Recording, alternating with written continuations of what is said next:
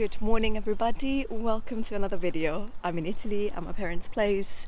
You're gonna spend the day with us. I don't really have any special plans for today, but I still thought it would be interesting to just show you what slow countryside life is like in Le Marche, which is the region where my parents live, in the middle of the countryside. So yeah, there you go. We're gonna go on a walk now with my mum. It's relatively early in the morning, it's around 8 o'clock, but for her it's actually a little bit late to go on a walk because it gets hot very early over here, and today it's forecasted to reach 38 degrees, so yeah, it's gonna be a tough day, shall we say. But yeah, let's get going.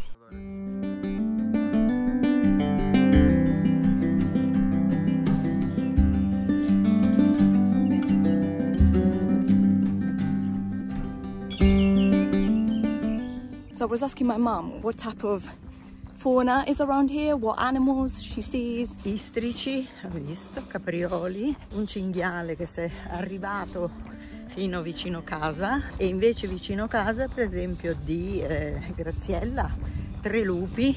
3 lupi, scoiattoli che non c'erano prima, anche quelli.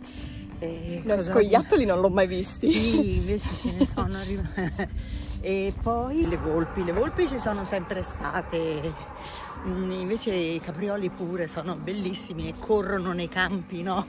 La mattina qui ce n'erano 5 che si rincorrevano e giocavano, insomma, piccolini. Molto carini.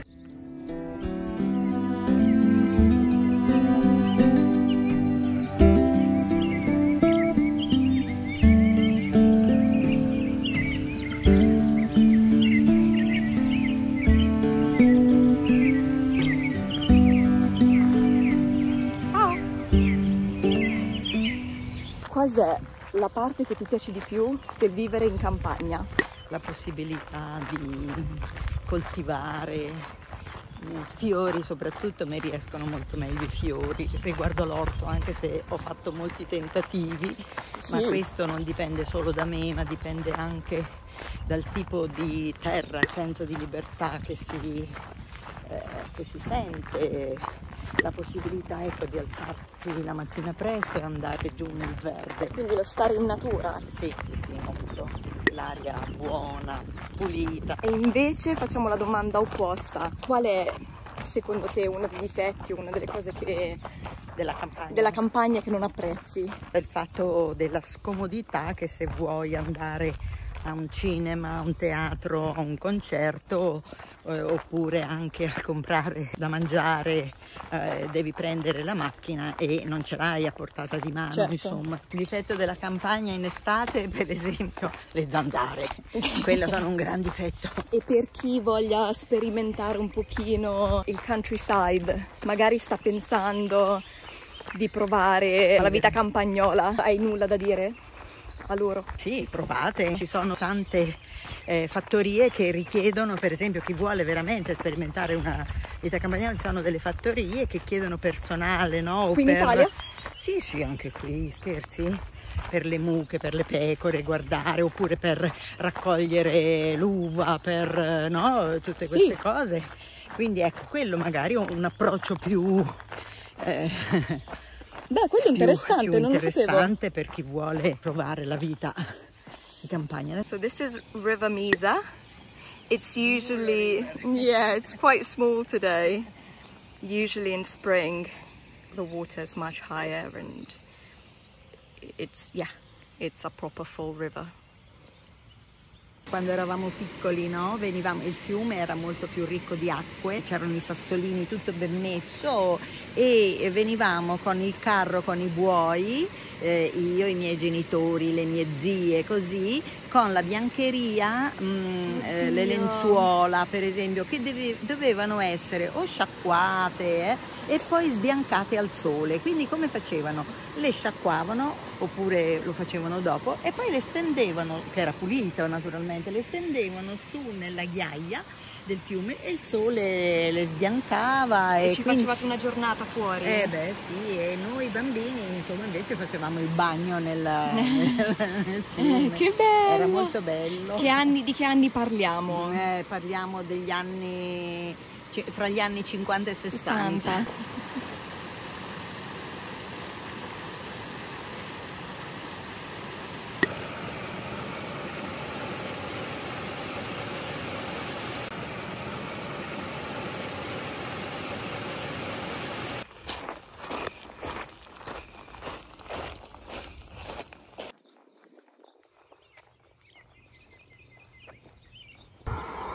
So you see these peas alongside the road. So they are at regular intervals, and apparently they are for the game of Ruzzola, which is a really funny looking game where you essentially throw a form of cheese, you roll up a rope around the cheese and then you kind of like let it roll forward. Qui in questa strada ci fanno anche i campionati italiani di Ruzzola, quindi ci sono le squadre che vengono da fuori. Ma tu pensa? Insieme alle squadre locali e fanno... poi vanno a mangiare dopo una certo. bella...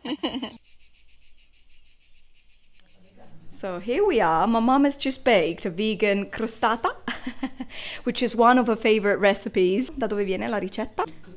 Cucina botanica. Comes from this book from Carlotta Pergo, Cucina Botanica. She's a wonderful Italian vegan cook and influencer, and she has this amazing recipe for crostatine, which is basically essentially a tart.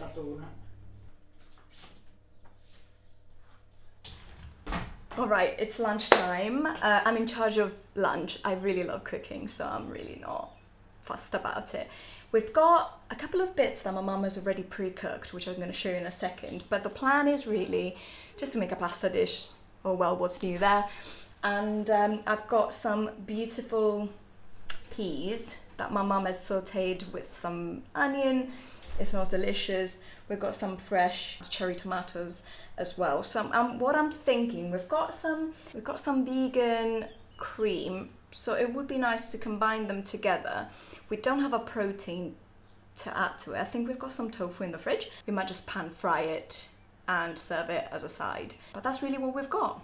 Let's get cracking. Also, I really hope you don't mind the attire. It's boiling and I'm just in my sports bra and gym shorts. It's the best I can do right now, so just bear with me. So my mum has been cultivating, or trying to cultivate, some courgettes, and this is the only one that the plant has yielded. Literally. Oh, it's so cute. We're gonna try it today. This is my mum's secret stash of pasta. There's a ton of it, and it's not super tidy, but you know, we don't complain. Let's see what we can choose. So we went for calamarata. It's a wonderful, wonderful type of pasta.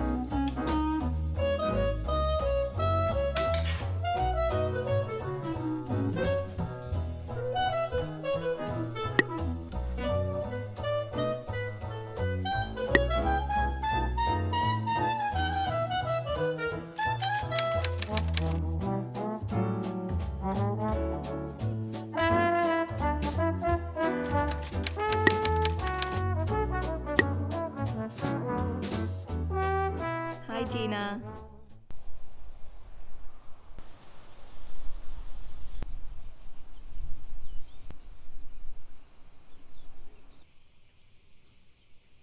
So do you know what's really cool about this place is that it just exists in a time and a space of its own. Like everything is so slow, like not much happens. I left home when I was 18 years old, and every time I came back, whether it was for summer or Christmas, I don't know, like things tend to kind of stay the same. It's quite comforting coming back and finding things unchanged. But equally, you know, things have changed massively around here lately, like everything that my parents have been doing to the house and all of the changes that have happened around us as well. It's I guess it's a mix, isn't it?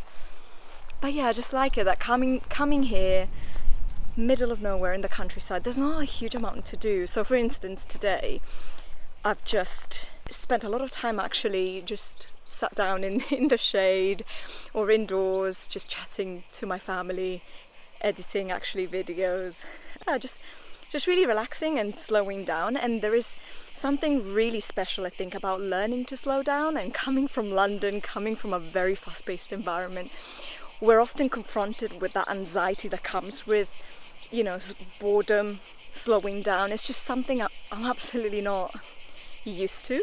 And there's a lot of benefits that come out of slowing down and boredom. From, I guess, resting is obviously the obvious one, but also like finding creativity again, because it's from boredom that really exciting, cool ideas stem from. So I don't know, I just really like it.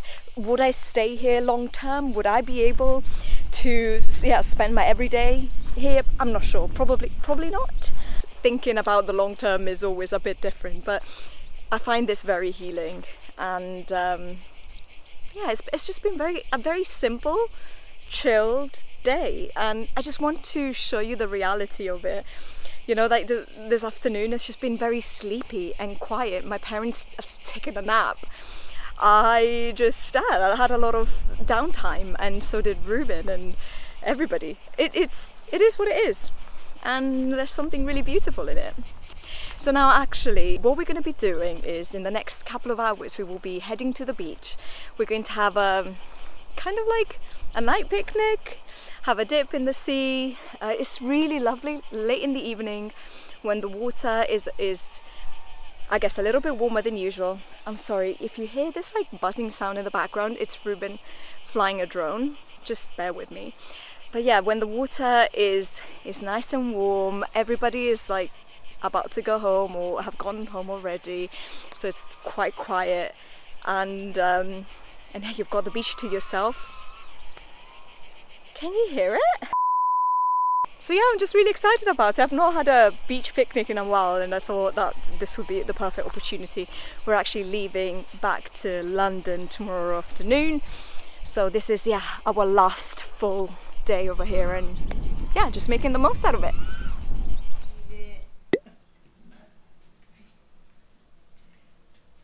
Ciao amore. Hi. Hello. What are you up to? Making some sangria. Sangria Portuguesa, which is a real sangria, There's no isn't other it? sangria. There's no sangria. What's in today's recipe? Apple, oranges, strawberries, Some and berries. some berries that we still have to get. Sugar, some cinnamon, some mint, and then Sprite and wine. Yay! There is no alcohol-free one for me. I will just have a sip.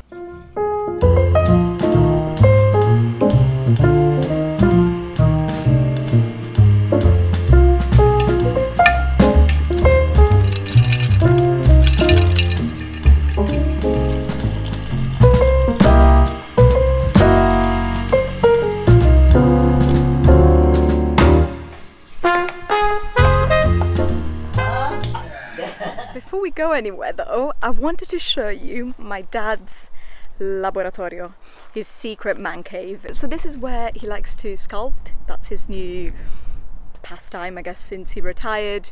You will see a few sculptures all around the garden. I will show you in a second. But yeah, I thought it would be very interesting to show you. Here's the lab. We've got Ruben chilling over here. It's so nice and cool. This is where he creates, this is where he gets inspired. Look at these beautiful windows. These are, in his words, his picture windows. He specifically designed them so that, yeah, they could look like framed artwork. And it's quite incredible. Look at that. Can we show them the biggest inspiration of your dad himself? Yep. And me. It's a very interesting choice of picture. Let me show you some bits that he's done. So this is a bust of my late uncle Giulio, and these are other pieces. You will notice there's a lot of, let's say, there's a celebration of the female body all around.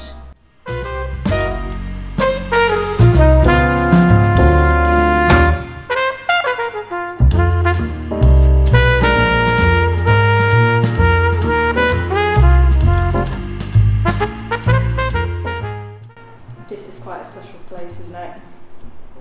And it's the only place in the house with the aircon. Oh my days. Here we are, ready for our little picnic. My dad is checking the state of the water. He's saying that it's very cold. There's a strong current, but you know, we're gonna give it a try. This is our little setup. Lovely. My sister's over here. It's the whole family.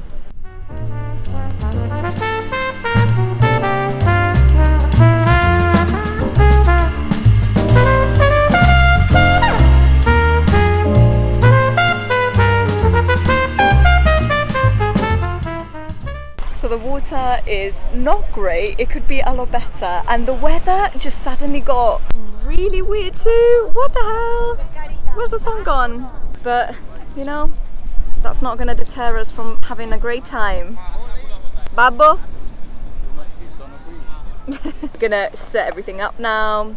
Ruben made his amazing sangria. We've got insalata di riso, sangria, tomato salad, we've got some fresh melon. We've got it all. It's a really lovely spread.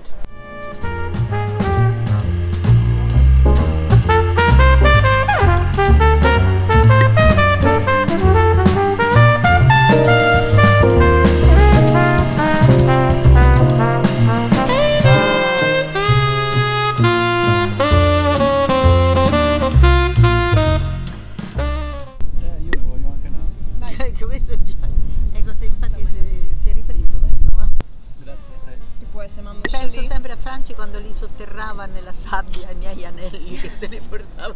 Sempre, l'ho fatto una volta. No, ripenso sempre a questa cosa.